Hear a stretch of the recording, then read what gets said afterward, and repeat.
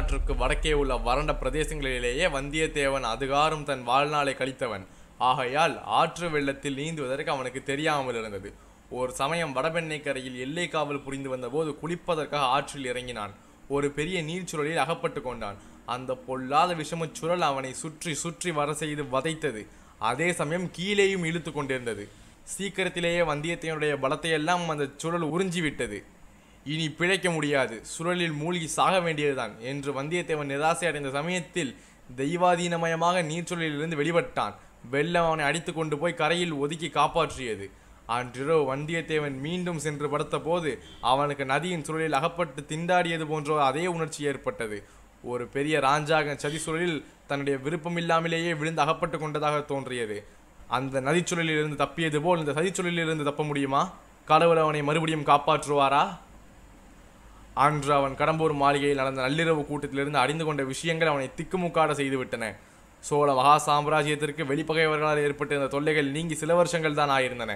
இளவரசர் ஆதித்த கரிகாலரோ மா வீரர், போர்க்கலைகளில் நிபுணர், ராஜதந்திரத்தில் சாணக்கியர். தம்முடைய அறிவாற்றல்களையும் சோழ நாட்டு படைகளின் போர் திறமைகளையும் பூரணமாக பயன்படுத்தி இரட்டை மண்டலத்து கிருஷ்ண மன்னனின் ஆதிக்கத்தை தொண்டை மண்டலத்திலிருந்து அடியோடு தொலைத்தார். வெளிப்பகை ஒருவாறு ஒளிந்தது. இந்த நிலைமையில் உட்கழகமும் சதியும் தலிதூக்க ஆரம்பித்திருந்தன. வெளிப்படையை காட்டிலும் அபாயகரமான இந்த உட்பகையின் விளைவு என்ன ஆகும்? சோழ நாட்டு புகழ்பெற்ற வீரர்களும் அமைச்சர்களும் தலைவர்களும் அதிகாரிகளும் அல்லவா இந்த பயங்கரமான முயற்சியில் ஈடுபட்டிருக்கிறார்கள்.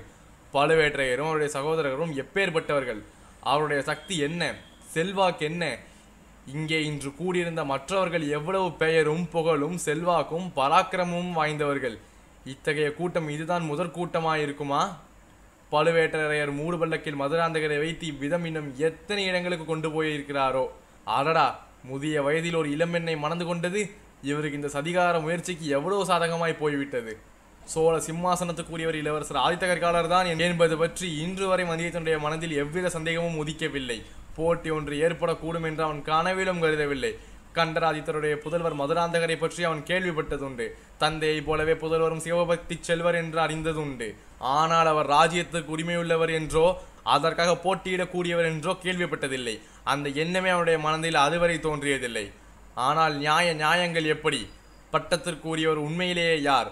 ஆதித்த கரிகாலரா, மதுராந்தகரா? யோசிக்க யோசிக்க இருதரப்பிலும் நியாயங்கள் இருப்பதாகவே தோன்றியது. போட்டி என்று உண்மையிலே ஏற்பட்டால் இவர்களில் யார் வெற்றி பெறுவார்கள்? தன்னுடைய கடமை என்ன? ஆஹா, என்னென்னவோ மனக்கோட்டை கட்டி கொண்டு காஞ்சியிலிருந்து இந்த யாத்திரை கிளம்பினோமே. பட்டத்து இளவரசர் ஆதித்த கரிகாலருக்கு உகந்தபடி நடந்து கொண்டு சோழ பேரரசில் பெரிய பதவிகளை அடையலாம் என்று ஆசைப்பட்டோமே. காலகாலத்தில் வானர்குலத்தின் பூர்வீக ராஜ்யத்தை கூட திரும்ப பெறலாம் என்று நினைத்தோமே. இதற்கெல்லாம் சாதகமாக எந்த புளியங்கோப்பை பிடித்தோமோ அதுவே முறிந்துவிடும் போல் இருக்கிறதே. இத்தகைய சிந்தனையால் வந்தியத்தேவன் 2ஆம் முறை வந்து படுத்த பிறகு வெகுநேரம் தூக்கம் பிடிக்காமல் திண்டாடினான். கடைசியாக இரவு 4ஆம் ஜாமத்தில் கிழக்கு வெளிக்கும் நேரத்தில் அவனுக்கு ஒரு தூக்கம் வந்தது. மறுநாள் காலையில் உதயசூரியனுடைய கதிரொலிகள் சுளீரென்று அவன் பேரில் பட்டபோது கூட வந்தியத்தேவன் எழுந்திருக்கவில்லை. கந்தமாறனும் தட்டி எழுப்பிய போது தூக்கி வாரி போட்டுக்கொண்டு எழுந்தான். ராத்திரி நன்றாய் தூக்கம் வந்ததா என்று கந்தமாறன் விருந்தினரை உபசரிக்கும் முறைப்படி கேட்டான். பிறகு அவனாகவே, மற்ற விருந்தினர் எல்லாம் தூங்கச் சென்ற பிறகு நான் இங்கு வந்து பார்த்தேன். நீ நன்றாக கும்பகர்ண சேவை செய்து கொண்டிருந்தாய் என்று சொன்னான். வந்தியத்தேவன் மனதில் பொங்கி எழுந்த நினைவுகளை எல்லாம் அடக்கி கொண்டு குறவை கூத்து பார்த்து விட்டு இங்கு வந்து படுத்ததுதான் தெரியும். இப்போதுதான் எழுந்திருக்கிறேன். அடடா, இவ்வளவு நேரம் ஆகிவிட்டதே. உதித்து ஒரு ஜாமம் இறக்கும் போல் இருக்கிறதே. உடனே நான் கிளம்ப வேண்டும். கந்தமாறா, குதிரையை ஆயத்தம் பண்ணும்படி உன் வேலைக்காரர்களுக்கு கட்டளையிடு என்றான். அழகாயிருக்கிறது. அதற்குள்ளே நீ புறப்படுவதா? என்ன அவசரம்? 10 நாளாவது இங்கே தங்கிவிட்டுதான் போக வேண்டும் என்றான் கந்தமாறன். இல்லை அப்பனே, தஞ்சாவூரில் என் மாமனுக்கு உடம்பு செவ்வையாக இல்லை, பிழைப்பதே கஷ்டம் என்று செய்தி வந்தது. ஆகையால் சீக்கிரத்தில் அவரை போய் பார்க்க வேண்டும், உடனே புறப்பட வேண்டும் என்று ஒரே போர்டாக போட்டான் வல்லவராயன். அப்படியானால் திரும்பி வரும்போதாவது இங்கே சில நாட்கள் கட்டாயம் தாமதிக்க வேண்டும். அதற்கென்ன, அப்போது பார்த்து கொள்ளலாம். இப்போது நான் புறப்படுவதற்கு விடை கொடு. அவ்வளவு அவசரப்படாதே. காலை உணவு அறிந்துவிட்டு புறப்படலாம். நானும் உன்னுடன் கொள்ளிரண்டடி வரையில் வருகிறேன். அது எப்படி முடியும்? யார் யாரோ பெரிய பெரிய விருந்தினர்கள் உன் வீட்டுக்கு வந்திருக்கிறார்களே, அவர்களை விட்டுவிட்டு உன்னை விட பெரிய விருந்தாளி எனக்கு யாரும் இல்லை என்று கூறி கந்தமாறவேலன் சட்டென்று நிறுத்தி கொண்டான். வந்தவர்கள் பெரிய விருந்தாளிகள் தான், ஆனால் அவர்களை கவனித்துக் கொள்ள என் தந்தை இருக்கிறார். அரண்மனை அதிகாரிகளும் இருக்கிறார்கள்.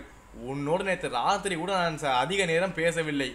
வழிநடையிலாவது சிறிது நேரம் உன்னோடு சல்லாபம் செய்தால்தான் என் மனம் நிம்மதியடையும். அவசியம் கொள்ளிடங்கரை வரையில் நான் வந்தே தீருவேன் என்றான். எனக்கு ஆட்சேபம் ஒன்றுமில்லை. உன் இஷ்டம், உன் சௌகரியம் என்றான் வந்தியத்தேவன். ஒரு நாளிகை நேரத்திற்கு பிறகு இரு நண்பர்களும் இரு குதிரைகளில் ஏறி சம்புவராயர் மாளிகையிலிருந்து புறப்பட்டு சென்றார்கள். குதிரைகள் மெதுவாகவே சென்றன.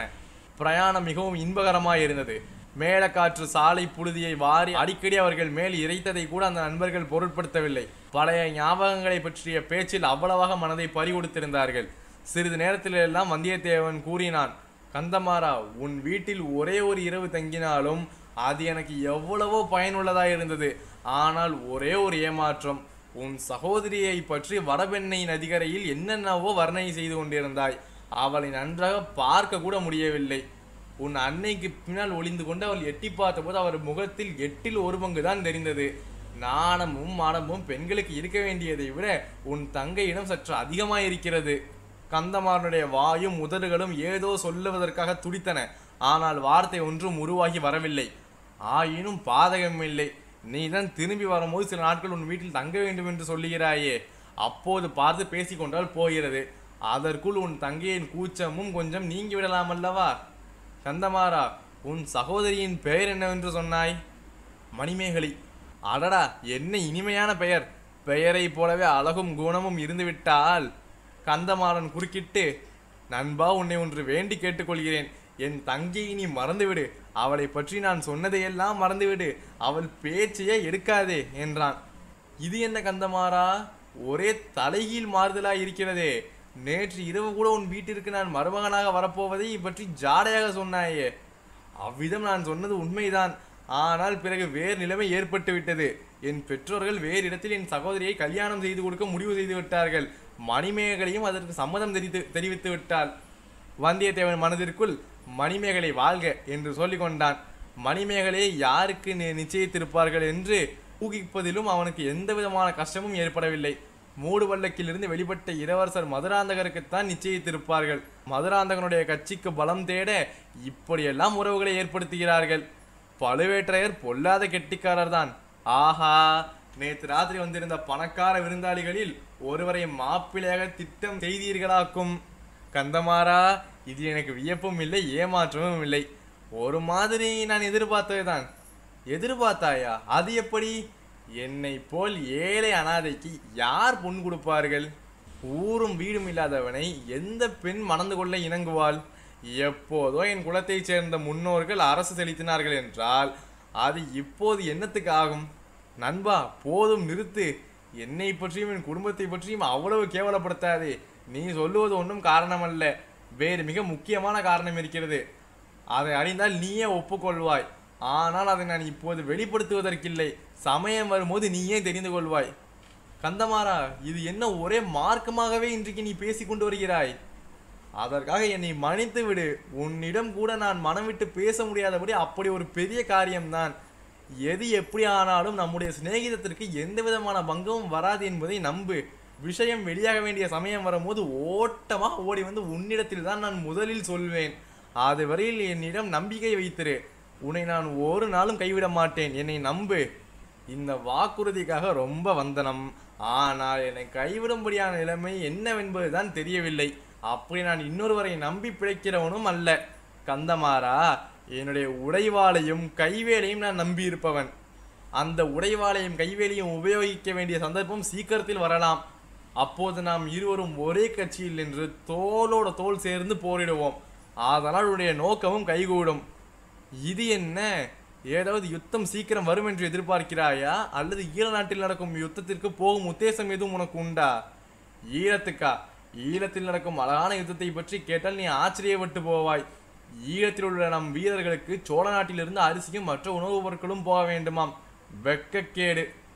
நான் சொல்லுவது வேற விஷயம். கொஞ்சம் பொறுமையா இரு. சமயம் வரும்போது சொல்லுகிறேன். தயவு செய்து இப்போது என் வாயை பிடுங்காதே. சரி சரி, உனக்கு விருப்பமில்லை என்றால் ஒன்றும் சொல்ல வேண்டாம். வாயை கூட திறக்க வேண்டாம். அதோ கொள்ளிடம் தெரிகிறது என்றான் வந்தியத்தேவன். உண்மையிலே சற்று தூரத்தில் கொள்ளிடப்பெடி நதியின் வெள்ளம் தெரிந்தது. சில நிமிஷ நேரத்தில் நண்பர்கள் நதிகரையை அடைந்தார்கள். ஆடி புதுப்பிரவாகம் அந்த மாநதியில் கரை புரந்து சென்றது. மறுகரை வெகு தூரத்தில் இருப்பதாய் தோன்றியது. மறுகரையிலே உள்ள மரங்கள் சிறிய செடிகளை போலிருந்தன. செக்க செவந்த பெருநீர் வெள்ளம் சுழிகளும் சுருள்களுமாக வட்ட வடிவ கோலங்கள் போட்டுக்கொண்டு கொம்மாளம் அடித்து கொண்டு கரையை உடைக்க பிராயத்தனம் செய்து கொண்டு இறைந்து கொண்டே கீழ்கடலை நோக்கி அடித்து மோதிக்கொண்டு விரைந்து சென்ற காட்சியை வந்தியத்தேவன் பார்த்து பிரமித்து நின்றான். தோணித்துறையில் ஓடம் ஒன்று நின்றது. ஓடந்தள்ளுவோர் இருவர் கையில் நீண்ட கோலுடன் ஆயத்தமாய் இருந்தார்கள். படகில் ஒரு மனிதன் ஏற்கனவே ஏறியிருந்தார். அவளை பார்த்தால் பெரிய சிவபக்தி சிகாமணி என்று தோன்றியது. கரையில் வந்து கொண்டிருந்தவர்களை பார்த்து, சாமி, படகில் வரப்போகிறீர்களா என்று படகோட்டிகளில் ஒருவன் கேட்டான். ஆம், இவர் வரப்போகிறார், கொஞ்சம் படகை நிறுத்து என்றான் கந்தமாறன். இரு நண்பர்களும் குதிரை மீதிருந்து கீழே குதித்தார்கள். யோசனை இல்லாமல் வந்துவிட்டேனே, இந்த குதிரையை என்ன செய்வது? படகில் ஏற்ற முடியுமா என்று வந்தியத்தேவன் கேட்டான். தேவையில்லை, நம்மை தொடர்ந்து இதோ 2 ஆட்கள் வந்திருக்கிறார்கள். ஒருவன் உன் குதிரையை இங்கிருந்து கடம்பூருக்கு இட்டு வருவான், இன்னொருவன் உன்னுடன் படகில் ஏறி வந்து அக்கறையில் உனக்கு வேறு குதிரை சம்பாதித்து கொடுப்பான் என்றான் கந்தமாறன். ஆஹா, எவ்வளவு முன்யோசனை! நீ அல்லவா உண்மையான நண்பன் என்றான் வந்தியத்தேவன். பாலாரையும் பெண்ணையாற்றையும் போலேதான கொள்ளிடத்தை பற்றி நீ நினைத்திருப்பாய். இதில் குதிரையை கொண்டு போக முடியாது என்று நீ எண்ணிருக்க மாட்டாய். ஆமாம், அவ்விதம் உங்கள் சோழ நாட்டு நதியை பற்றி அலட்சியமாக நினைத்ததற்காக மன்னித்து விடு. அப்பப்பா, இது என்ன ஆறு, இது என்ன வெள்ளம்! சமுத்திரம் போலல்லவா பொங்கி வருகிறது. இரு நண்பர்களும் ஒருவரை ஒருவர் தழுவி கொண்டு விடைபெற்று கொண்டார்கள். வந்தியத்தேவன் நதிக்கரையோரமாக சென்று படகில் ஏறினான். கந்தமாறனுடன் வந்த ஆட்களில் ஒருவனும் ஏறிக்கொண்டான். படகு புறப்படுவதற்கு சித்தமாயிருந்தது. ஓடக்காரர்கள் கோல் போட ஆரம்பித்தார்கள். திடீரென்று கொஞ்ச தூரத்தில், நிறுத்து நிறுத்து, படகை நிறுத்து என்று ஒரு குரல் கேட்டது. ஓடக்காரர்கள் கோல் போடாமல் கொஞ்சம் தயங்கி நின்றார்கள். கூவிக்கொண்டு ஓடி வந்தவன் அதிவிரைவில் கரைக்கருகில் வந்து சேர்ந்தான். முதற் பார்வையிலேயே அவன் யார் என்பது வந்தியத்தேவனுக்கு தெரிந்து போனது. அவன் ஆழ்வார்க்கடியான் நம்பிதான். வருகிறவர் வைஷ்ணவர் என்பதை அறிந்ததும் படகில் இருந்த சைவர், விடு, படகை விடு, அந்த பாஷாண்டியோட நான் படகில் வரமாட்டேன், அவன் அடுத்த படகில் வரட்டும் என்றார். ஆனால் வந்தியத்தேவன் ஓடக்காரர்களை பார்த்து, கொஞ்சம் பொறுங்கள், அவரும் வரட்டும், படகில் நிறைய இடம் இருக்கிறதே, ஏற்றி கொண்டு போகலாம் என்றான். ஆழ்வார்க்கடியானிடமிருந்து நேற்றிரவு நிகழ்ச்சியை பற்றி பல விஷயங்களை கேட்டு தெரிந்து கொள்ள வந்தியத்தேவன் விரும்பினான். குடக நாட்டில் பிறந்து வளர்ந்த பொன்னி நதி கன்னிப்பருவம் கடந்ததும் தன் மணாளனாகிய சமுத்திரராஜனிடம் சென்றடைய விரும்புகிறாள். காடும் மேடும் கடந்து பாறைகளையும் பள்ளங்களையும் தாண்டி கொண்டு விரைந்து சென்றாள். சமுத்திரராஜனை நெருங்க நெருங்க நாயகனை காணப்போகிறோம் என்ற குதூகலத்தில் அவள் உள்ளம் விம்மி உடல் பூரித்தது. இன்னும் சற்று தூரம் சென்றால் காதலனை அணைத்து கொள்ள கரங்கள் 2 உடையன. 2 கரங்களை விரித்தவாறு தாவி பாய்ந்து சென்றாள். ஆனால் உள்ளத்தில் பொங்கிய ஆர்வ மிகுதிக்கு 2 கரங்கள் போதும் என்று தோணவில்லை. அவளுடைய ஆசை கரங்கள் 10, 20, 100 என வளர்ந்தன. அவ்வளவு கரங்களையும் ஆவலுடன் நீட்டிக்கொண்டு சமுத்திரராஜனை அணுகினாள். இவ்விதம் ஆசை கணவனை அடைவதற்கு சென்ற மணப்பெண்ணுக்கு சோழ நாட்டு செவிலித்தாய்மார் செய்த அலங்காரங்கள் தான் என்ன! அடடா, எத்தனை அழகிய பச்சை புடவைகள் உடுத்தினார்கள்! எவ்விதமெல்லாம் பரிமள சுகதங்களை தூவினார்கள்! ஆஹா, 2 கரையிலும் வளர்ந்திருந்த புன்னை மரங்களும் கடம்ப மரங்களும் ரத்தின பூக்களையும் வாரி சொரிந்த அருமையை எவ்விதம் வர்ணிப்பது! தேவர்கள் மொழியும் பூமாரியும் இதற்கு இணையாகுமா? பொன்னி நதியே, உன்னை பார்த்து களிப்படையாத கன்னிப்பெண் யார்தான் இருக்க முடியும்? உன் மணக்கோல ஆடை அலங்காரங்களை கண்டு உள்ளம் பொங்காத மங்கை யார் இருக்க முடியும்? கல்யாண பெண்ணை சுற்றி ஊரில் உள்ள கன்னிப்பெண்கள் எல்லோரும் சூழ்ந்து கொள்வது போல் உன்னை நாடி பெண்கள் வந்து கூடுவதும் இயற்கையே அல்லவா? பொன்னி தன் மணாளனை தழுவிக்கொள்ள ஆசையுடன் நீட்டும் பொற்கரங்களில் ஒன்றுக்கு தான் அரசிலாறு என்று பெயர். காவேரிக்கு தென்புறத்தில் மிக நெருக்கத்தில் அரசிலாறு என்ற அழகிய நதி அமைந்திருந்தது. அப்படி ஒரு நதி இருப்பது சுற்று தூரத்திலிருந்து வருபவர்களுக்கு சொல்லிதான் தெரிய வேண்டும். இருபுறமும் அடர்த்தியாக வளர்ந்திருக்கும் இனிய பசுமரங்கள் அப்படி அந்நதியை மறைத்து விடுகின்றன. பிறந்தது முதலாவது அந்த புறத்தை விட்டு வெளியேறாத அரசகுல கன்னி என்றே அரசிலாற்றை சொல்லலாம். அந்த கன்னி நதியின் அழகுக்கு இந்த உலகில் உவமையே கிடையாது. அந்த புறம் என்னும் எண்ணத்தை மறந்துவிட்டு நேயர்கள் நம்முடன் அரசியலாற்றை நெருங்கி வருவார்களாக. சோலையாக நெருங்கி வளர்ந்திருந்த மரங்களுக்கிடையே புகுந்து வருவார்களாக. அடடா, இது என்ன அருமையான காட்சி! அழகுக்கு அழகு செய்வது போலும் அமுதத்திற்கு இனிப்பு ஊட்டுவதும் போலும் அல்லவா இருக்கிறது. சித்திர விசித்திரமாக செய்த அன்ன வடிவமான படகில் வீற்றிருக்கும் இந்த வனிதாமணிகள் யார்? அவர்களில் நடுநாயகமாக நட்சத்திரங்களுக்கிடையில் பூர்ண சந்திரனைப் போல் 7 உலகங்களையும் ஆள பிறந்த ராணியைப் போல் காந்தியுடன் விளங்கும் இந்த நீரிமணி யார்? அவருக்கு அருகில் கையில் வீணையுடன் வீற்றிருக்கும் சாந்த சுந்தரி யார்? இனிய குரல்களில் இசை பாடி நதி வெள்ளத்துடன் கீத வெள்ளமும் கலந்து பெருகச் செய்து கொண்டு வரும் இந்த கந்தர்வ பெண்கள் யார்? அவர்களில் ஒருத்தி மீனலோசனி, இன்னொருத்தி நீலலோசனி, ஒருத்தி தாமரை முகத்தாள், இன்னொருத்தி கமல இதழ் நயர்த்தாள். ஆஹா, வீணையை மீட்டுகிறாளே, அவளுடைய காந்தலை ஒத்த விரல்கள் வீணை தந்திகளில் அங்கும் இங்கும் சஞ்சரிக்கும் அழகை பார்த்து கொண்டே இருக்கலாம். அவர்கள் இசைக்கும் கீதத்தின் இனிமையை தான் என்னவென்று சொல்வது? அதை கேட்பதற்காக நதியின் வெள்ளம் கூட அல்லவா தன் ஓசையை நிறுத்தியிருக்கிறது. நதிக்கரை மரங்களில் வாழும் கிளிகளும் குயில்களும் தன் வாய் திறவா மௌனத்தில் ஆழ்ந்திருக்கின்றனவே. மனிதர்களாய் பிறந்தவர்கள், கேட்கும் செவி படைத்த பாக்கியசாலிகள் அந்த அமுத கானத்தை கேட்டு பரவசமடைவதில் வியப்பு என்ன? அடடா, பாடலும் பண்ணும் பாவமும் எப்படி கலந்து இழைந்து குலைந்து அவருடைய குரலில் இருந்த அமுத வெள்ளமாய் பொழிகின்றன. பாட்டாவது பண்ணாவது கனமாவது இசையாவது அதெல்லாம் ஒன்றுமில்லை. இது ஏதோ மாயக்கலை. பாடுகிறவர்கள் கேட்பவர்கள் எல்லாரையும் பித்து பிடிக்க செய்யும் மந்திர வித்தை. படகு மிதந்து கொண்டே வந்தது. மரங்கள் சிறிது இடைவெளி தந்த ஓடத்துறையில் ஒதுங்கி நிற்கிறது. 2 பெண்கள் இறங்குகிறார்கள். அவர்களில் ஒருத்தி ஏழுலகத்திற்கும் ராணி என தகும் கம்பீர தோற்றமுடைய பெண்மணி, இன்னொருத்தி வீணை தந்திகளில் விரல்களை ஒட்டி இன்னிசை எழுப்பிய நங்கை. இருவரும் அழகிகள் என்றாலும் ஒருவருடைய அழகுக்கும் இன்னொருடைய அழகுக்கும் மிக்க வேற்றுமை இருந்தது. ஒருத்தி செந்தாமரை மலரின் கம்பீர சௌந்தரியம் உடையவள், இன்னொருத்தி குமுத மலரின் இனிய அழகை உடையவள். ஒருத்தி பூரண சந்திரன், இன்னொருத்தி காலை பிறை. ஒருத்தி ஆடும் மயில், இன்னொருத்தி பாடும் குயில். ஒருத்தி இந்திராணி, இன்னொருத்தி மன்மதனின் காதலி. ஒருத்தி கங்காநதி, இன்னொருத்தி குலைந்து நெளிந்து செல்லும் காவேரி. நேயர்களை மேலும் சந்தேக ஆராய்ச்சி நிலையில் விட்டு வைக்காமல் இவர்கள் இருவரும் யார் என்று சொல்லிவிடுகிறோம். கம்பீர தோற்றமுடைய கங்கை தான் சுந்தர சோழ மன்னரின் செல்வ புதல்வி குந்தவை. சரித்திரத்தில் ராஜராஜன் என்று புகழ்பெற்ற அருள்மொழிவர்மனின் சகோதரி. அரசிலங்குமரி என்றும் இளைய பிராட்டி என்றும் மக்களால் போற்றப்பட்ட மாதரசி. சோழ ராஜ்யத்தின் மகோனத்திற்கு அடிகோலிய தமிழ் பெறும் செல்வி. ராஜராஜனுடைய புதல்வன் ராஜேந்திரனை எடுத்து வளர்த்து வீராதி வீரனாகவும் மன்னாதி மன்னனாகவும் ஆக்கிய தீர பெண்மணி. இன்னொருத்தி குந்தவை பிராட்டியுடன் இருக்கும் பாக்கியத்தை நாடி வந்த கொடும்பாலூர் சிற்றரசர் குலப்பெண்.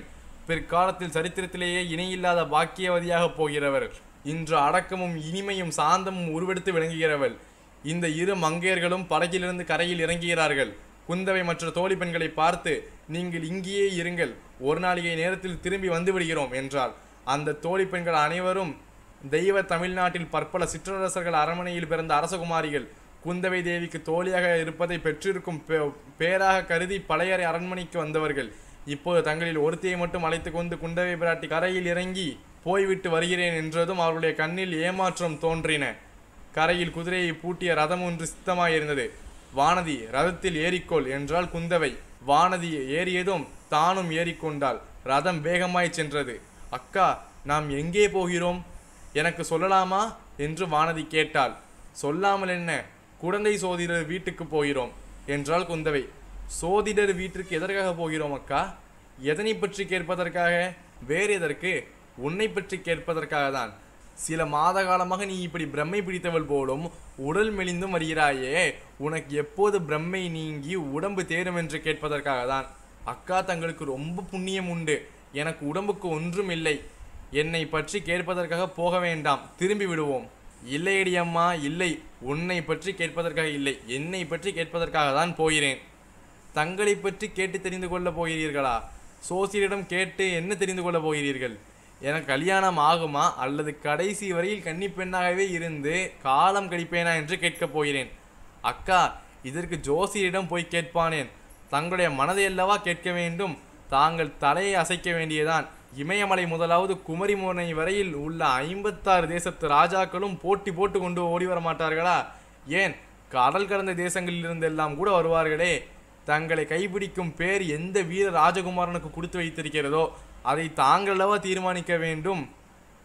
வானதி, நீ சொல்வதெல்லாம் உண்மைதான் என்று வைத்து கொண்டாலும் அதற்கு ஒரு தடை இருக்கிறது. எந்த தேசத்து அரசகுமாரனையாவது மனம் புரிந்து கொண்டால் நான் அவருடைய நாட்டுக்கு போக வேண்டி வருமல்லவா? எனக்கு இந்த பொன்னி நதி பாயும் சோழ நாட்டிலிருந்து வேறொரு நாட்டுக்கு போக பிடிக்கவில்லையடி. வேறு நாட்டுக்கு போவதில்லை என்று நான் சபதம் எடுத்துக்கொண்டிருக்கிறேன். அது ஒரு தடையாகாது. தங்களை மனமுடிந்து கொள்ளும் எந்த ராஜகுமாரனும் தங்கள் காலில் விழுந்து கிடக்கும் அடிமையாகவே இருப்பான். இங்கேயே இருக்க வேண்டும் என்றாலும் இருந்துவிடப் போகிறான். ஆஹா, எலியை பிடித்து மடியில் வைத்து கட்டிக்கொள்வது போல் வேறு தேசத்து ராஜகுமாரனை நம்ம ஊரிலேயே கொண்டு வைத்து கொள்ளவா சொல்கிறாய்? அதனால் என்னென்ன தொல்லைகள் எல்லாம் விளையும் தெரியுமா?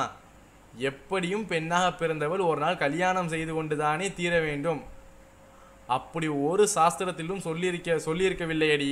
வானதி, ஔவையாரை பார். என்றும் கன்னியழியாத கவிசுவரியாக பல காலம் ஜீவித்திருக்கவில்லையா?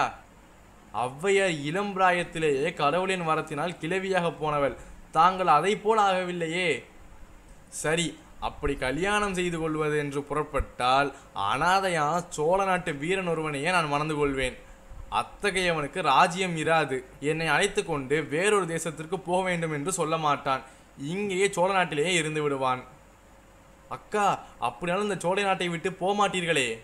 ஒரு நாளும் போக மாட்டேன். சொர்க்கலோகத்திற்கு என்னை அரசியாக்குவதாக சொன்னாலும் போக மாட்டேன். இன்றைக்கு தான் என் மனம் நிம்மதி அடைந்தது. அது என்னடி? நீங்கள் வேறு நாட்டுக்கு போனால் நானும் உங்களோடு வந்தே தீர வேண்டும். உங்களை விட்டு பிரிந்திருக்க என்னால் முடியாது. அதே சமயத்தில் இந்த சோழவள நாட்டை பிரிந்து போகவும் எனக்கு மனமில்லை. கல்யாணமானால் நீ பிரிந்து போய்தானே தீர வேண்டும். நான் கல்யாணமே செய்து கொள்ளப் போவதில்லை அக்கா.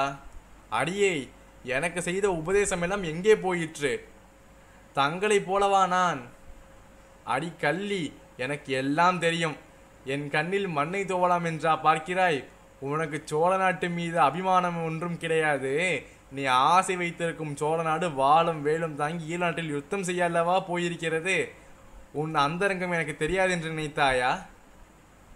அக்கா அக்கா, நான் அவ்வளவு மடமதி உடையவளா? சூரியன் எங்கே, காலை பனித்துளி எங்கே? சூரியனுடைய நட்புக்கு பனித்துளி ஆசைப்பட்டால் என்ன பயன்? பனித்துளி சிறியதுதான், சூரியன் பெரியது, பிரகாசமானது தான். ஆனாலும் பனித்துளி அப்படிப்பட்ட சூரியனை சிறைப்படுத்தி தனக்குள் வைத்திருக்கிறதோ இல்லையோ? வானதி உற்சாகமும் ஆர்வமும் நிறைந்த குரலில், அப்படியா சொல்கிறீர்கள்? பனித்துளி கூட சூரியனை அடையலாம் என்று சொல்கிறீர்களா என்றாள். பிறகு திடீரென்று மனச்சோர்வு வந்து விட்டது. பனித்துளி ஆசைப்படுகிறது, சூரியனையும் சிறைப்பிடிக்கிறது. ஆனால் பலன் என்ன? சிறிது நேரத்திற்கெல்லாம் சரியான தண்டனை அடைகிறது. வெயிலில் உலர்ந்து இருந்த இடம் தெரியாமல் மறைகிறது. அது தவறுவானதி. பனித்துளியின் ஆசையை கண்டு சூரியன் தன்னுடன் பனித்துளியை ஐக்கியப்படுத்திக் கொள்கிறான். தான் ஆசை குகந்த பனித்துளி பெண் பிற புருஷர் கண்ணில் படக்கூடாது என்று அவன் எண்ணம். இரவு வந்ததும் மறுபடியும் வெளியே விட்டு விடுகிறான். மறைந்த பனித்துளி மறுபடியும் வந்து உதிக்கிறதல்லவா? அக்கா, இதையெல்லாம் என்னை தேற்றுவதற்காக சொல்கிறீர்கள். அப்படியானால் உன் மனதில் ஒரு குறை இருக்கிறது என்று சொல்லு. இத்தனை நான் இல்லவே இல்லை என்று சாதித்தாயே, அதனால் தான் குழந்தை ஜோசியரிடம் போகிறேன். என் மனதில் குறை இருந்தால் அதை பற்றி கேட்க ஜோசியரிடம் போய் என்ன பயன் என்று கூறி பெருமூச்சளித்தாள். குழந்தை சோதிடரின் வீடு அந்த நகரின் ஒரு மூலையில் காளி கோவிலுக்கு அருகில் ஒரு தனித்த இடத்தில் இருந்தது. குழந்தை நகருக்குள் புகாமலேயே நகரை சுற்றி கொண்டு ரதம் அந்த வீட்டை சென்றடைந்தது. ரதசாரதி ரதத்தை தங்குதடையின்றி அங்கே ஓட்டி கொண்டு போய் சேர்த்ததை பார்த்தால் அவன் அதற்கு முன் பல முறை அங்கே ரதம் ஓட்டி கொண்டு சென்றிருக்க வேண்டும் என்று தோணியது. வீட்டு வாசலில் சோதிடரும் அவருடைய சீடர் ஒருவரும் ஆயத்தமாய் காத்திருந்தார்கள். சோதிடர் மிக்க பக்தி மரியாதையுடன் வந்தவர்களை வரவேற்று உபசரித்தார். பெருமாட்டி, கலைமகளும் திருமகளும் ஒரு உருவாய் வந்த தாயே, வரவேணும் வரவேணும். இந்த ஏழையின் குடிசை செய்த பாக்கியம், மறுமுறையும் தாங்கள் இக்குடிசையை தேடி வந்தீர்கள் என்றார். சோதிடரே, இந்த வேளையில் தங்களை தேடிக்கொண்டு வேறு யாரும் இங்கு வரமாட்டார்கள் அல்லவா என்றாள் குந்தவை. வரமாட்டார்கள் தாயே, இப்போதெல்லாம் என்னை தேடி அதிகம் பேர் வருவதே இல்லை. உலகத்தில் கஷ்டங்கள் அதிகமாகும் போதுதான் ஜோதிடர்களை தேடி மக்கள் அதிகமாக வருவார்கள். தற்பொழுது தங்களுடைய திருதந்தை சுந்தர சோழரின் ஆட்சியில் குடிமக்களுக்கு கஷ்டம் என்பதே கிடையாது. எல்லோரும் சுக சௌக்கியங்களுடன் சகல சம்பத்துகளையும் பெற்று சந்தோஷமாக வாழ்கிறார்கள். என்னை தேடி ஏன் வருகிறார்கள் என்றார் சோதிடர். அப்படி என்றால் எனக்கு ஏதோ கஷ்டம் வந்திருப்பதனால் தான் உம்மை தேடி வந்திருக்கிறேன் என்று சொல்கிறீர்களாக்கும். இல்லை பெருமாட்டி, இல்லவே இல்லை. நவநதியும் குளிக்கும் பழையறை மன்னரின் திருக்குமரிக்கு கஷ்டம் வந்தது என்று எந்த குரனாவது சொல்லுவானா? உலகத்தில் உள்ள மக்களுக்கு கஷ்டமே இல்லாமல் போய்விட்டபடியால் இந்த ஏழை சோடித்தனத்துக்கு மட்டும் கஷ்டம் வந்திருக்கிறது. இவனை மட்டும் கவனிப்பார் இல்லை.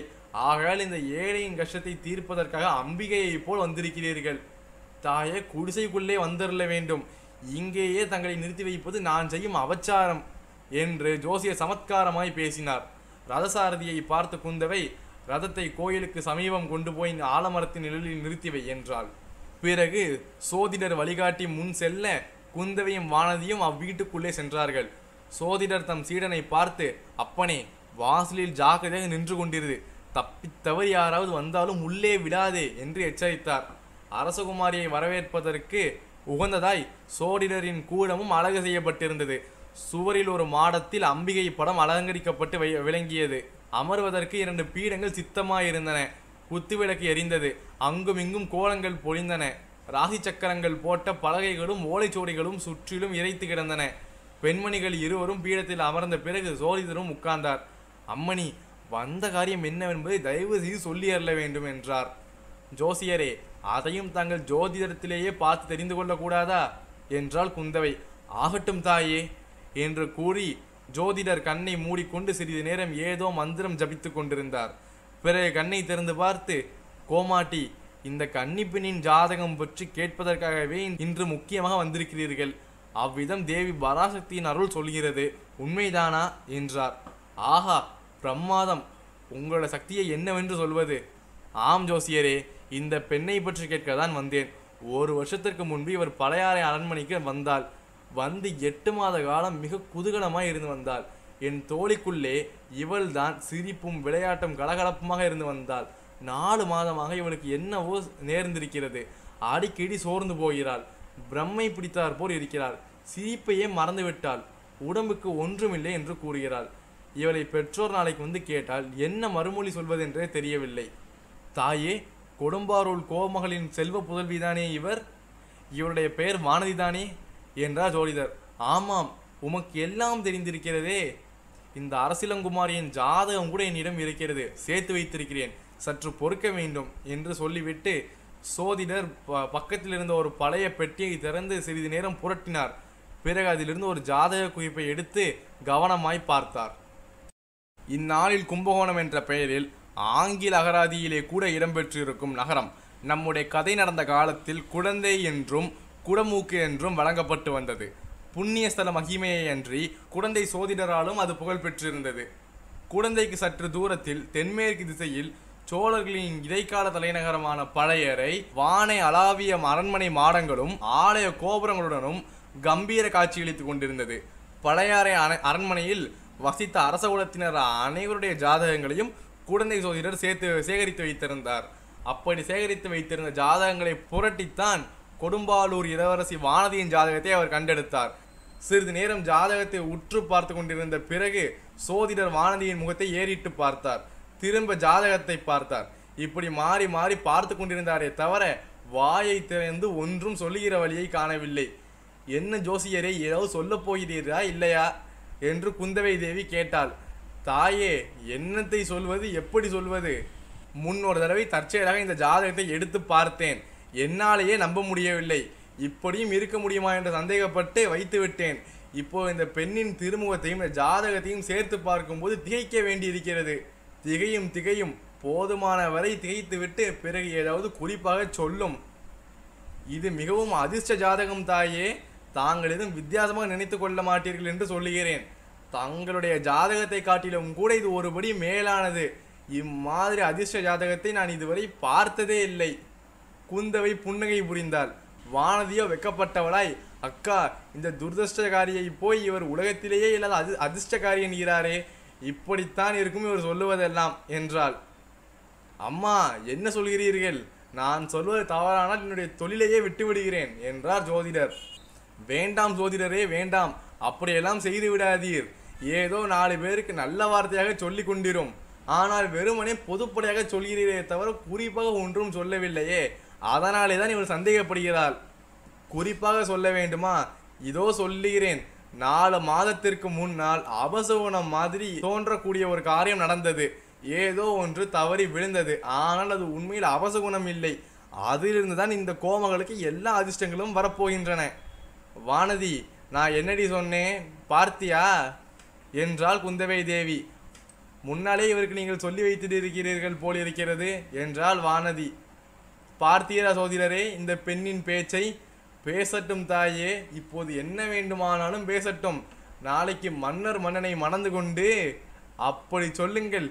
இளம்பெண்களிடம் கல்யாணத்தை பற்றி பேசினார் அல்லவா, அவர்கள் சந்தோஷமாக கேட்டுக்கொண்டிருப்பார்கள்.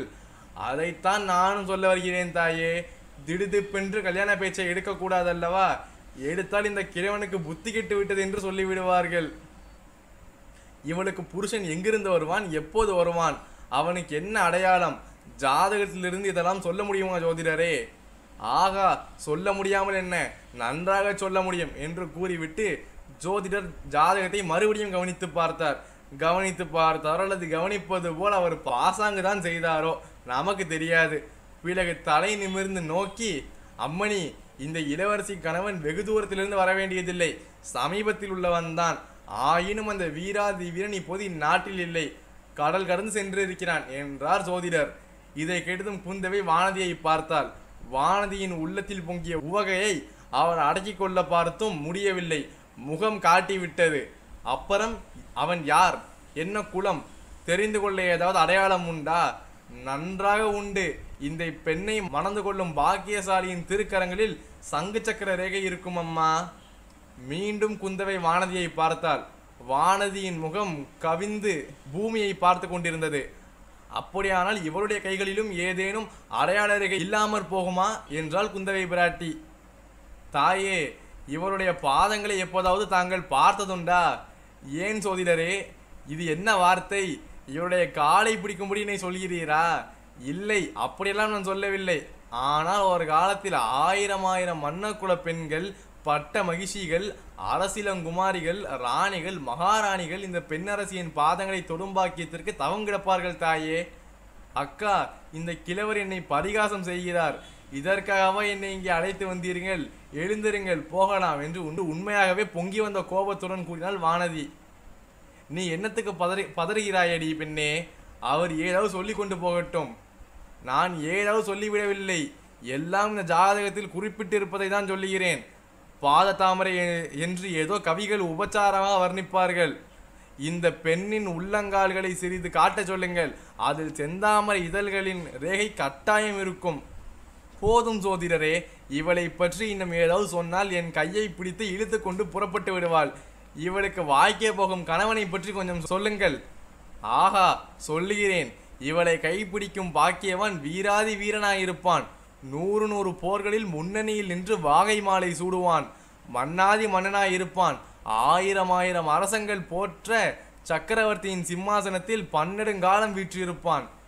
நீ சொல்வதை நான் நம்பவில்லை. அது எப்படி நடக்க முடியும் என்று கேட்ட குந்தவை தேவியின் முகத்திலே ஆர்வமும் மகிழ்ச்சியும் ஐயமும் கவலையும் கலந்து தாண்டவமாடின. நானும் நம்பவில்லை. இவர் எதனையோ நினைத்து கொண்டு பேசுகிறார். இப்படி சொன்னால் தங்களுக்கு சந்தோஷமாயிருக்கும் என்று கூறுகிறார் என்றாள் வானதி. இன்று நீங்கள் நம்பாவிட்டால் பாதகமில்லை, ஒரு காலத்தில் நம்புவீர்கள். அப்போது இந்த ஏழை ஜோதிடனை மறந்து விடாதீர்கள். அக்கா, நாம் போகலாமா என்று மறுபடி கேட்டாள் வானதி. அவருடைய கரிய விழிகளின் ஓரங்களில் கண்ணீர் துளிகள் எட்டி பார்த்து கொண்டிருந்தன. இன்னும் ஒரே ஒரு விஷயம் சொல்லிவிடுகிறேன், அதை கேட்டுவிட்டு புறப்படுங்கள். இந்த இளவரசியை மணந்து கொள்ளும் போகும் வீரனுக்கு எத்தனையோ அபாயங்களும் கண்டங்களும் ஏற்படும்.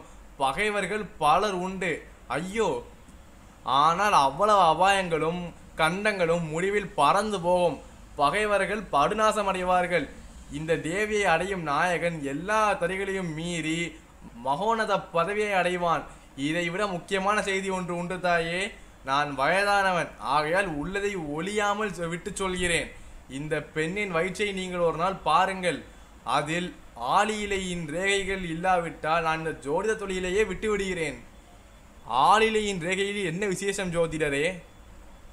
ஆளிலையின் மேல் பள்ளி கொண்ட பெருமாள் யார் என்பது தெரியாதா? அந்த மகாவிஷ்ணுவின் அம்சத்துடன் இவள் வயிற்றில் ஒரு பிள்ளை பிறப்பான். இவருடைய நாயகனுக்காவது பல இடைஞ்சல்கள், தடங்கல்கள், அபாயங்கள், கண்டங்கள் எல்லாம் உண்டு. ஆனால் இந்த பெண்ணின் வயிற்றில் அவதரிக்க போகும் குமாரனுக்கு தடங்கள் என்பதே கிடையாது. அவன் நினைத்ததெல்லாம் கைகூடும், எடுத்ததெல்லாம் நிறைவேறும், அவன் தொட்டதெல்லாம் பொன்னாகும், அவன் கால் வைத்த இடமெல்லாம் அவனுடைய ஆட்சிக்கு உள்ளாகும், அவன் கண்ணால் பார்த்த இடமெல்லாம் புலிகொலி பறக்கும் தாயே. இவளுடைய குமாரன் நடத்தி செல்லும் சைன்யங்கள் பொன்னி நதியின் புதுவெள்ளத்தை போல் எங்கும் தடையின்றி செல்லும். ஜெயலட்சுமி அவனுக்கு கைகற்றி நின்று சேவகம் புரிவாள். அவன் பிறந்த நாட்டின் புகழ் உலகம் பரவும். அவன் பிறந்த குலத்தின் கீர்த்தி உலகம் உள்ள அளவும் நின்று நிலவும் என்று ஜோதிடர் ஆவேசம் வந்தவர் போல் சொல்லி வந்தபோது குந்தவை தேவர் அவருடைய முகத்தையே பார்த்து கொண்டிருந்தாள். அவர் கூறிய வார்த்தைகளை ஒன்று விடாமல் விழுங்குபவள் போல் கேட்டுக்கொண்டிருந்தாள். அக்கா என்ற தீனமான குரலை கேட்டு திடுக்கிட்டு திரும்பி பார்த்தாள். எனக்கு என்னமோ செய்கிறது என்று மேலும் தீனமாக குரலில் கூறினாள் வானதி. திடீரென்று மயங்கி தரையில் சாய்ந்தாள். ஜோசியரே, சீக்கிரம் கொஞ்சம் தண்ணீர் கொண்டு வாருங்கள் என்று குந்தவை சொல்லிவிட்டு வானதியை தூக்கி மடியில் போட்டு கொண்டாள். சோதிடர் தண்ணீர் கொண்டு வந்தார். குந்தவை தண்ணீரை வாங்கி வானதியில் முகத்தில் தெளித்தாள். ஒன்றும் நேராதம்மா, கவலைப்படாதீர்கள் என்றால் சோதிடர். ஒரு கவலையும் இல்லை, இவளுக்கு இது வழக்கம். இது மாதிரி இதுவரையில் 5-6 தடவை ஆகிவிட்டது. சற்று போனால் கண் விழித்து எழுந்திருப்பாள். எழுந்ததும் இது பூலோகமா கைலாயமா என்று கேட்பாள் என்றாள் குந்தவை. பிறகு சிறிது மெல்லிய குரலில், ஜோசியரே, முக்கியமான உன்னை கேட்பதற்காகவே உங்களிடம் வந்தேன். நாடு நகரங்களிலே சில காலமாக ஜனங்கள் ஏதேதோ பேசிக் கொள்கிறார்களாமே. வானத்தில் சில நாளாக வால் சித்திரம் தோன்றுகிறது. இதற்கெல்லாம் உண்மையில் ஏதேனும் பொருள் உண்டா? ராஜ்யத்துக்கு ஏதாவது ஆபத்து உண்டா? மாறுதல் குழப்பம் ஏதேனும் ஏற்படுமா என்று இளையவராட்டி கேட்டாள். அதை மட்டும் என்னிடம் கேட்காதீர்கள் தாயே. தேசங்கள், ராஜ்யங்கள், ராஜாங்க நிகழ்ச்சிகள் இவற்றுக்கெல்லாம் ஜாதகமும் கிடையாது, ஜோசியமும் சொல்ல முடியாது. நான் பயின்ற வித்தையில் அதெல்லாம் வரவில்லை. ஞானிகளும் ரிஷிகளும் மகான்களும் யோகிகளும் ஒருவேளை திருஷ்டியில் பார்த்து சொல்லலாம். இந்த ஏழைக்கு அந்த சக்தி கிடையாது. ராஜரீக காரியங்களில் நாள், நட்சத்திரம், ஜாதகம், ஜோசியம் எல்லாம் சக்தியற்று போய்விடுகின்றன. ஜோசியரே, மிக சாமர்த்தியமாக பேசுகிறீர்கள். ராஜாங்கத்திற்கு ஜாதகம் பார்க்க வேண்டாம், ஆனால் என் தந்தையை பற்றியும் சகோதரர்களை பற்றியும் பார்த்து சொல்லலாம் அல்லவா? அவருடைய ஜாதகத்தை பார்த்தால் ராஜாங்க ஜாதகத்தை பார்த்தது போல் ஆகிவிடும் அல்லவா? சாவகாசமாக இன்னொரு நாள் பார்த்து சொல்கிறேன் அம்மா. பொதுவாக இது குழப்பங்களும் அபாயங்களும் நிறைந்த காலம். எல்லோருமே சிறிது ஜாக்கிரதையாக இருக்க வேண்டியதுதான். ஜோசியரே, என் தந்தை சக்கரவர்த்தி பழையறையை விட்டு தஞ்சாவூருக்கு போனதிலிருந்தே எனக்கு ஒரே கவலையாய் இருக்கிறது. முன்னமே சொன்னேனே தாயே, மகாராஜாவுக்கு பெரிய கண்டம் இருக்கிறது. தங்கள் குடும்பத்திற்கும் பெரிய அபாயங்கள் இருக்கின்றன. துர்காதேவியின் அருள் மகிமையினால் எல்லாம் நிவர்த்தியாகும். அக்கா, நாம் எங்கே இருக்கிறோம் என்று வானதியின் தீன குரல் கேட்டது. குந்தவையின் மடியில் தலை வைத்து படுத்திருந்த வானதி கண்ணிமைகளை வண்டின் சிறகுகளைப் போல் கொட்டி மலர மலர விழித்தாள். கண்மணி, இன்னும் நாம் இந்த பூலோகத்திலே தான் இருக்கிறோம். சொர்க்கலோகத்திற்கு அழைத்து போக புஷ்பக விமானம் இன்னும் வந்து சேரவில்லை. எழுந்திரு, நம்முடைய குதிரை பூட்டிய ரதத்திலே ஏறி கொண்டு அரண்மனைக்கு போகலாம் என்றாள் குந்தவை. வானதி எழுது உட்கார்ந்து கொண்டு, நான் மயக்கம் போட்டு விழுந்து விட்டேனா என்றாள். மயக்கம் போடவில்லை, அக்காவில் மடியில் படுத்து கொஞ்சம் தூங்கிவிட்டாய். தாலாட்டு கூட பாடினேன், உன் காதில் விடவில்லையா? கோபிக்காதீர்கள் அக்கா, என்னை அறியாமலே தலை கிறுகிறுத்து வந்து விட்டது. கிறுகிறுக்கும். இந்த ஜோசியர் எனக்கு அப்படி ஜோசியம் சொல்லியிருந்தால் எனக்கு கூட தான் கிறுகிறுத்திருக்கும். அதனால் இல்லை அக்கா, இவர் சொன்னதையெல்லாம் நான் நம்பிவிட்டேனா? நீ நம்பினாயோ நம்பவில்லையோ, ஆனால் ஜோசியர் பயந்தே போய்விட்டார். உன்னை போன்ற பயங்கொல்லியை இனிமேல் எங்கும் அழைத்து போகக்கூடாது. நான் தான் ஜோதிடரிடம் வரவில்லை என்று அப்போதே சொன்னேனே, நீங்கள் தானே. என் குற்றம்தான். எழுந்திரு, போகலாம். வாசல் வரை 4 அடி நடக்க முடியுமா? இல்லாவிட்டால் இடுப்பில் எடுத்து வைத்து கொண்டு போக வேண்டுமா? வேண்டாம், நன்றாய் நடக்க முடியும். சற்று பொறுங்கள் தாயே, தேவியின் பிரசாதம் தருகிறேன், வாங்கி கொண்டு போங்கள் என்று ஜோசியர் சொல்லிவிட்டு ஓலைச்சுடியை கட்டத் தொடங்கினார். ஜோசியரே, எனக்கு என்னென்னமோ சொன்னீர்கள், அக்காவுக்கு ஒன்றுமே சொல்லவில்லையே என்று வானதி கூறினாள். அம்மா, இளைய பிராட்டிக்கு எல்லாம் சொல்லியிருக்கிறேன், புதிதாக என்ன சொல்ல வேண்டும்? அக்காவை மணந்து கொள்ள போகும் வீராதி வீரர், அசகாய சூரர் என்று குந்தவை குறுக்கிட்டு சொன்னார்.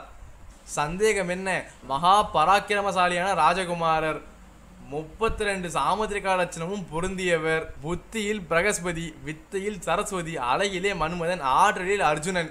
இளைய பிராட்டிக்கு ஏற்ற அந்த சுகுமாரனான ராஜகுமாரர் எங்கிருந்து எப்போது வருவார்? வருகிறார் தாயே, வருகிறார். கட்டாயம் வரப்போகிறார். அதி சீக்கிரத்திலேயே வருவார். எப்படி வருவார்? குதிரை மேல் வருவாரா? ரதத்தில் ஏறி வருவாரா? யானை மேல் வருவாரா? கால்நடையாக வருவாரா? அல்லது நேரே ஆகாசத்திலிருந்து கூரையை பொத்து கொண்டு குதிப்பாரா என்று குந்தவை தேவி கேலியாக கேட்டாள். அக்கா, குதிரை காலடி சத்தம் கேட்கிறது என்று வானதி சிறிது பரபரப்புடன் சொன்னாள். ஒருவருக்கும் கேளாது, உனக்கு மாத்திரம் அதிசயமாய் கேட்கும். இல்லை, வேடிக்கைக்கு சொல்லவில்லை, இதோ கேளுங்கள். உண்மையாகவே அப்போது வீதியில் குதிரை ஒன்று விரைந்து வரும் காலடி சத்தம் கேட்டது. கேட்டால் என்னடி, குடந்தை பட்டணத்தில் வீதிகளில் குதிரை போகாமலா இருக்கும் என்றால் குந்தவை. இல்லை, இங்கே வருவது மாதிரி தோன்றுகிறது. உனக்கு ஏதாவது விசித்திரமாக தோன்றும். எழுந்திரு, போகலாம். இச்சமயத்தில் அந்த வீட்டின் வாசலில் ஏதோ குழப்பமான சப்தம் கேட்டது. குரல் ஒலிகளும் கேட்டன. இதுதானே ஜோசியர் வீடு? ஆமாம். நீ யார்? ஜோசியர் இருக்கிறாரா? உள்ளே போகக்கூடாது. அப்படித்தான் போவேன். விடமாட்டேன். ஜோசியரை பார்க்க வேண்டும். அப்புறம் வா. அப்புறம் வர முடியாது, எனக்கு மிக அவசரம். அடே அடே நில் நில், சற்று விலகி போ, தடுத்தாயோ கொன்று விடுவேன். ஐயா ஐயா வேண்டாம், உள்ளே போக வேண்டாம். இத்தகைய குழப்பமான கூச்சல் நெருங்கி நெருங்கி கேட்டது. படார் என்று வாசல் கதவு திறந்தது. அவ்வளவு பிரம்மாதமான தடபுடலுடன் ஒரு வாலிபன் உள்ளே திரும்பிரவேசமாக வந்தான். அவனை பின்னாலிருந்து தோள்களை பிடித்து இழுக்க ஒருவன் முயன்று கொண்டிருந்தான். வாலிபன் திமிரி கொண்டு வாசற்படியை கடந்து உள்ளே வந்தான். வந்த வாலிபன் யார் என்று நேயர்கள் யூகித்திருப்பார்கள். நமது வீரன் வந்தியத்தேவன் தான். வீட்டுக்குள்ளே இருந்த 3 பேருடைய கண்களும் ஏக காலத்தில் அவ்வீரனை பார்த்தன. வந்தியத்தேவனும் உள்ளிருந்தவர்களை பார்த்தான். இல்லை, உள்ளிருந்தவர்களில் ஒருவரைத்தான் பார்த்தான். அது கூட இல்லை, குந்தவை தேவியை அவன் முழுமையாக பார்க்கவில்லை. அவளுடைய பொன் முகத்தை மட்டுமே பார்த்தான். முகத்தையாவது முழுமையாக பார்த்தானோ என்றால் அதுவும் இல்லை. வியப்பினால் சிறிது விரிந்திருந்த அவனுடைய பவள செவ்வாயின் இதழ்களை பார்த்தான். கம்பீரமும் வியப்பும் குறும்பும் சிரிப்பும் ததும்பி அவளுடைய அகன்ற கண்களை பார்த்தான். கண்ணிமையையும் கரிய புருவங்களையும் பார்த்தான். குங்கும சிவப்பான குளிர்ந்த கன்னங்களை பார்த்தான். சங்கையொத்த வலுவழுப்பான கழுத்தை பார்த்தான். இவ்வளவையும் ஒரே சமயத்தில் தனித்தனியாக பார்த்தான். தனித்தனியாக அவை அவன் மனதில் பதிந்தன. இதெல்லாம் சில வினாடிகள் தான் நேர்ந்தன. உடனே சற்றென்று திரும்பி சோதிடருடைய சீடனை நோக்கி, ஏனப்பா, உள்ளே பெண் பிள்ளைகள் இருக்கிறார்கள் என்று நீ சொல்லக்கூடாது, சொல்லியிருந்தால் நான் இப்படி வந்திருப்பேனா என்று கேட்டுக்கொண்டே சீடனின் மறுபக்கம் தள்ளி கொண்டு வாசற்படியை மீண்டும் கடந்தான். ஆயினும் வெளியில் போவதற்குள் இன்னும் ஒரு தடவை குந்தவி தேவியை திரும்பி பார்த்து விட்டு போனான். அடே அப்பா, புயலடித்து ஓய்ந்தது போல் அல்லவா இருக்கிறது என்றாள் குந்தவை பிராட்டி.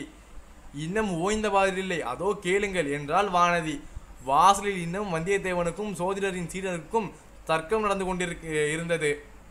ஜோசியரே, இவர் யார் என்றாள் குந்தவை. தெரியாத தாயே, யாரோ அசலூர் காலர் மாதிரி இருக்கிறது. பெரிய முரட்டு பிள்ளை என்று தோன்றுகிறது. குந்தவை திடீரென்று எதையோ நினைத்து கொண்டு கலகலவென்று சிரித்தாள். எதற்காக அக்கா சிரிக்கிறீர்கள்? எதற்காகவா? எனக்கு வரப்போகும் மணாளன் குதிரையை வளர் போகிறானா, யானை வரப்போகிறானா, அல்லது கூரை வழியாக குதிக்கப் போகிறானா என்று பேசிக் கொண்டிருந்தோமே, அதை நினைத்து கொண்டு சிரித்தேன். இப்போது வானதிக்கும் சிரிப்பு தாங்க முடியாமல் வந்தது. இருவருடைய சிரிப்பும் கலந்து அலையலையாக எழுந்தது. வெளியில் எழுந்த சச்சரவு சப்தம் கூட இந்த இரு மங்கையரின் சிரிப்பின் ஒளியில் அடங்கிவிட்டது. சோதிடர் மௌன சிந்தனையில் ஆழ்ந்தவராய் அரசகுமாரிகள் இருவருக்கும் குங்குமம் கொடுத்தார். பெற்றுக்கொண்டு இருவரும் எழுந்தார்கள். வீட்டிற்கு வெளியே சென்றனர். சோதிடரும் கூட வந்தார். வீட்டு வாசலில் சற்று ஒதுங்கி நின்ற வந்தியத்தேவன் பெண்மணிகளை பார்த்ததும், மன்னிக்க வேண்டும், உள்ளே பெண்கள் இருக்கிறார்கள் என்று இந்த புத்திசாலி சொல்லவில்லை. ஆகையால் தான் அப்படி அவசரமாக வந்துவிட்டேன். அதற்காக மன்னிக்க வேண்டும் என்று உரத்த குரலில் சொன்னான். குந்தவை மலர்ந்த முகத்துடன் குறும்பும் கேலியும் மிடுக்கும் ததும்பிய கண்களினால் வந்தியத்தேவனை ஒரு தடவை ஏறிட்டு பார்த்தாள். ஒரு வார்த்தையும் மறுமொழி சொல்லவில்லை. வானதியை ஒரு கையில் பிடித்து இழுத்து கொண்டு ரதம் நின்ற ஆலமரத்தை நோக்கி சென்றாள். குழந்தை நகரத்து பெண்களுக்கு மரியாதையே தெரியாது போல் இருக்கிறது. ஏதரா, ஒரு மனிதன் வழியே வந்து பேசுகிறானே என்பதற்காகவாது திரும்பி பார்த்து ஒரு வார்த்தை பதில் சொல்லக்கூடாதா என்று வந்தியத்தேவன் இறைத்து கூறியது அவர்கள் காதில் விழுந்தது. ரதத்தில் குதிரையை பூட்டி சாரதி ஆயத்தமாக நிறுத்தியிருந்தான். இளவரசிகள் இருவரும் ரதத்தில் ஏறிக்கொண்டதும் ரதசாரதியும் முன்னால் ஏறிக்கொண்டான். ரதம் அரசியலாற்றங்கரையை நோக்கி விரைந்து சென்றது. வந்தியத்தேவன் ரதம் மறையும் வரையில் பார்த்து கொண்டு நின்றான். ஸோ ஓகே ஃப்ரெண்ட்ஸ், இதோட தேர்ட் எபிசோட் முடியுது. நம்ம அடுத்த எபிசோடில் இங்கே வர்றதுக்கு முன்னாடி வந்தியத்தேவன் ஆழ்வார்க்கடியான் நம்பிக்கிட்ட என்னெல்லாம் பேசினாப்ல, இங்கே எப்படி வந்தாப்ல, இங்கே வந்து குழந்தை ஜோசியர்கிட்ட என்னெல்லாம் பேசினாப்லன்றதை பற்றி பார்க்கலாம். ஸோ உங்களுக்கு இந்த வீடியோ பிடிச்சிருந்துச்சுன்னா லைக் பண்ணுங்கள், கமெண்ட் பண்ணுங்கள், ஷேர் பண்ணுங்கள். இந்த மாதிரி நிறைய வீடியோ பார்க்கணும்னா மறக்காம SRK Fun Book சேனலை சப்ஸ்கிரைப் பண்ணுங்கள். Thanks, by.